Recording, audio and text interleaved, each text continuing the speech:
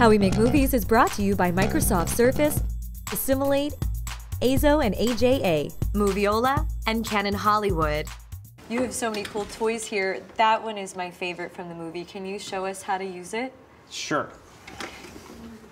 Can you see it, everybody? This is a special camera. This is a Bell and Howell 2709. It was designed in 1912. This actual camera was sold to a production company in Los Angeles in 1915 and has been making movies out here. Its last professional job was to shoot Al Yankovic. But these are the original legs. Back then, you had a turret. This, by the way, was the first all-metal camera. It was designed because there were a filmmaking couple who had a wooden camera, which cameras before this were wood. They took it to Africa and it was eaten by termites. So this company said, we're going to make a metal camera. It's ingenious, and it set the standard for films of the silent era. This is a side finder. It had a system for focusing and composition. There's a little eyepiece. You have a turret for different focal lengths that it spins. But through this eyepiece, I can line up my shot. First of all, the rack over method, this is what it means.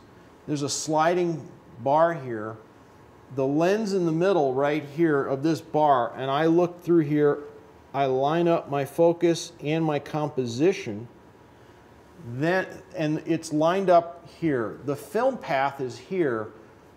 I then put this lens that I've focused over the film path, then I rack over the camera. I lock it down first. I rack it over, I slide it over, then I'm pre-set up, and I'm now looking through a side finder. I'm not looking through the lens. The technology didn't exist for through the lens photography until after World War II. Movies like Gone with the Wind were made with a side finder.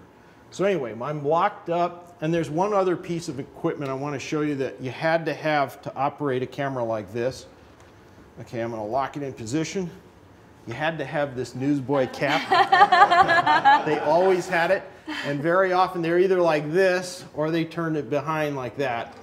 And then you would try to turn this crank. It was very important that it was smooth.